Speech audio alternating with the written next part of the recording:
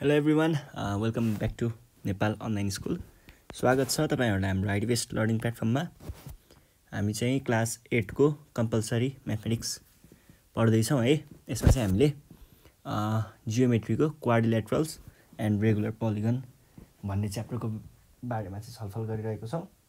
जसमा चाहिँ यो भन्दा अगाडिको सिरिजमा चाहिँ मैले तपाईहरुलाई यसको यो प्यारालेलोग्राम सँग रिलेटेड केही एक्सरसाइज को प्रब्लमहरु सल्भ गराइरहेको थिएँ।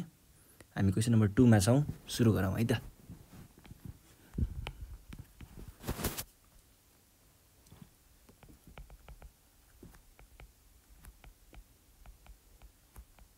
Value of x, then find the length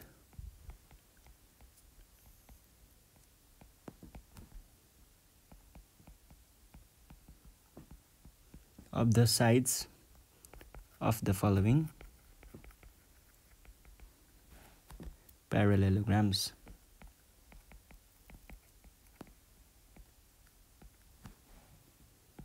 यो सही कुरा। अब यहाँ चाहिँ यो भयो एउटा प्यारालेलोग्राम दिएको छ। के गर्नुपर्ने भन्ने कुरा म एकछिनमा भन्छु ल। यो गयो यहाँनेर, यो आयो यतापट्टि ल, ठीक छ है। के भन्दैछ भन्दा यहाँ चाहिँ 2x - 3 सेन्टिमिटर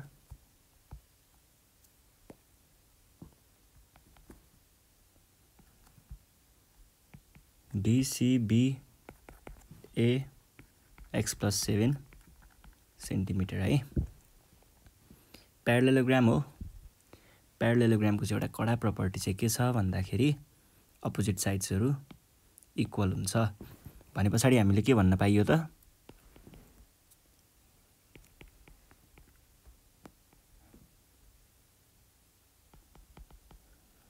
ABCD भन्ने प्यारालेलोग्राममा DC = AV or 2x - 3 = x + 7 or यो x लाई यता लग्ने, यो -3 लाई यता लग्ने, 2x - x = 7 + 3 or x = 10 centimetre. x को भ्यालु त आयो। अब हामीले 2x - 3 भनेको चाहिँ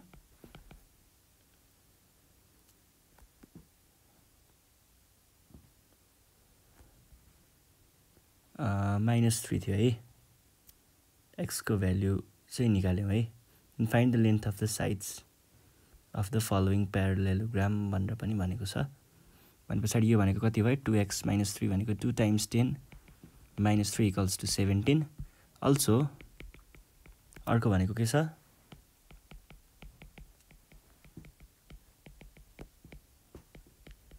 सेन्टिमिटर लेख्न चाहिँ नबिर्सिने है। कहिलेकाहीँ यो कुराले पनि मार्क्स काटिने गर्छ।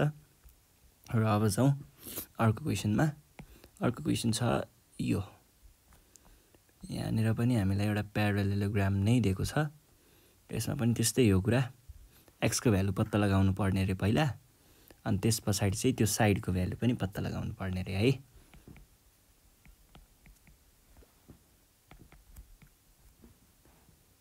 PQS र R भनेको PQRS x + 4 सेन्टिमिटर। अब यहाँनेर के देखिन्छ त?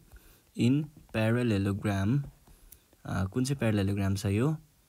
PQRS। यसमा चाहिँ SR = PQ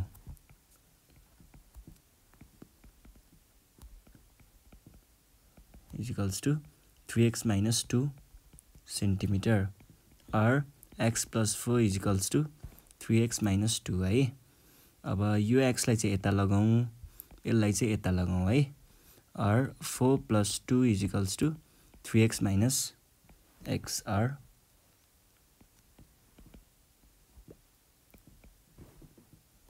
or 6 भनेको 2x or x भनेको 6/2 जुन भनेको 3 आउँछ है। x भनेको 3 आयो। यसो भनेदेखि 3x - 2 भनेको कति आयो? 3 × 3 - 2 भनेको 9 7 भयो। त्यसैगरी अर्को छ x + 4। x + 4 = 3 + 4 भनेको पनि 7 नै भयो है।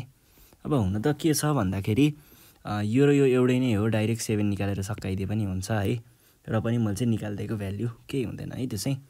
ल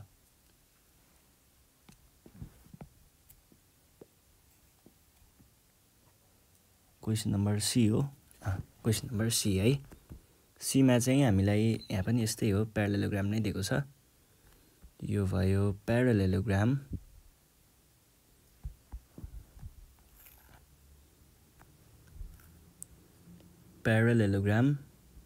अनि यहाँनिर 2x + 3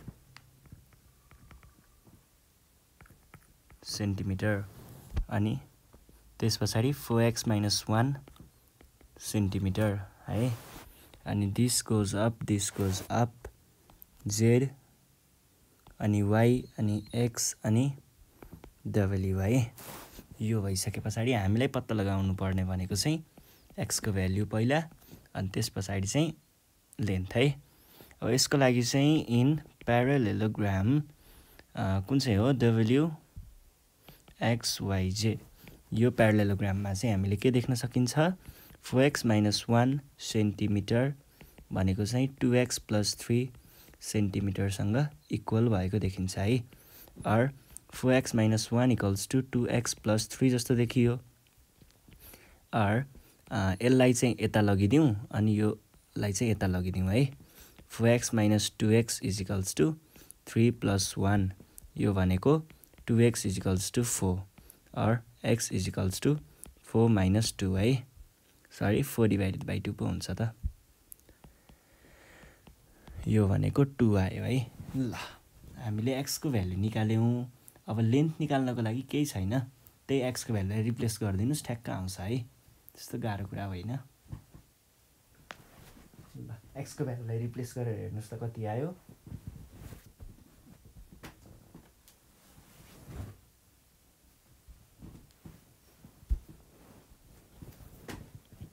x को भ्यालुलाई रिप्लेस गर्दाखेरि चाहिँ आयो यहाँनिर यसरी गरौँ न एकैचोटि है।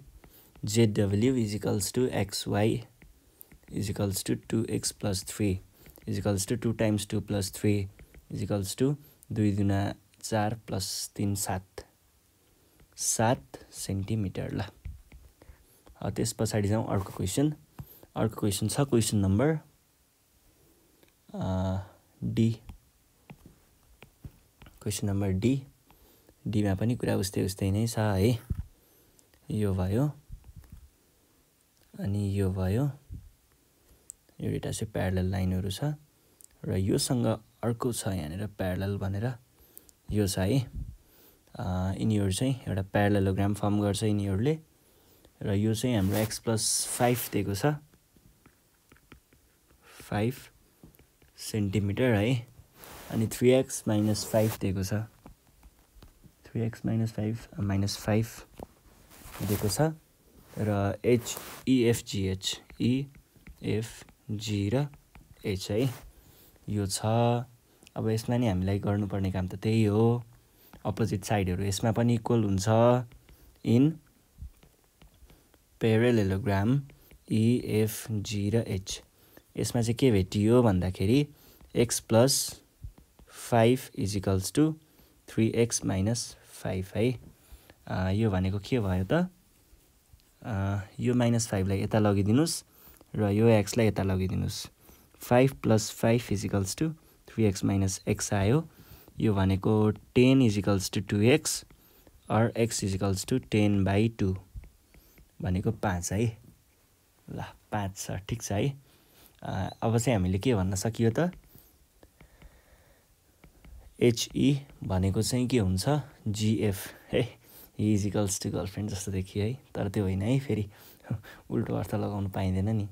x + 5 = 5 + 5 = 10 भयो है, 10 सेन्टिमिटर।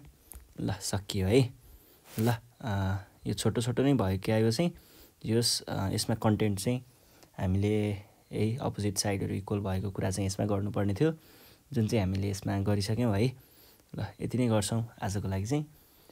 यो भन्दा नेक्स्ट सिरिजमा चाहिँ यहाँनिर एउटा थ्योरमहरु जस्तो छ क्वेसन नम्बर 3 मा, जसमा चाहिँ हामीले 3 को ABCDE मा चाहिँ थ्योरमहरु लाइक थ्योरिटिकल पोर्सन छ त्यो प्रुभ गर्नुपर्ने हुन्छ है।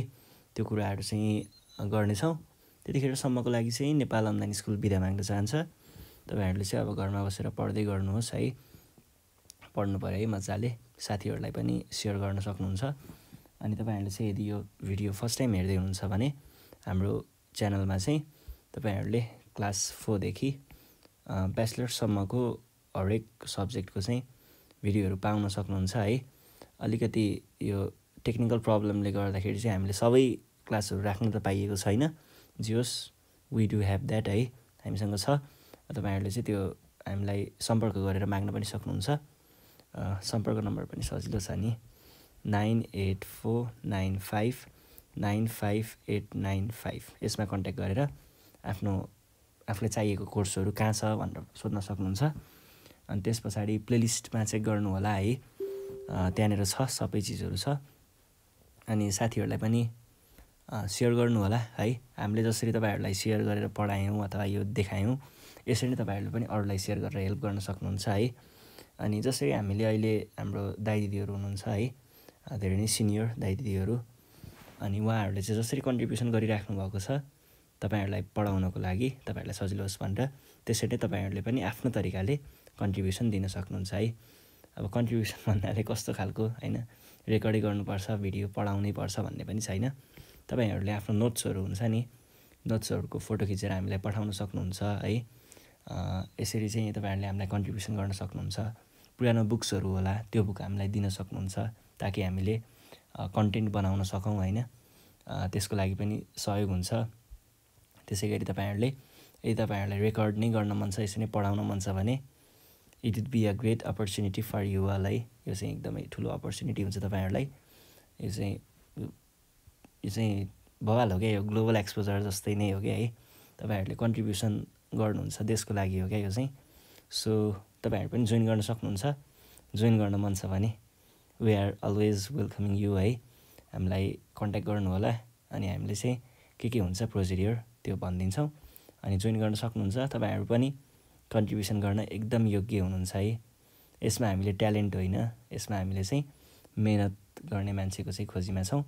तपाईँहरूले पनि कन्ट्रिब्युसन गर्न सक्नुहुन्छ जसरी हामी गर्दैछौँ। सो दामी अपर्च्युनिटीले कुर्दैछ तपाईँहरूलाई है, नछोड्नुहोस् सकेसम्म त।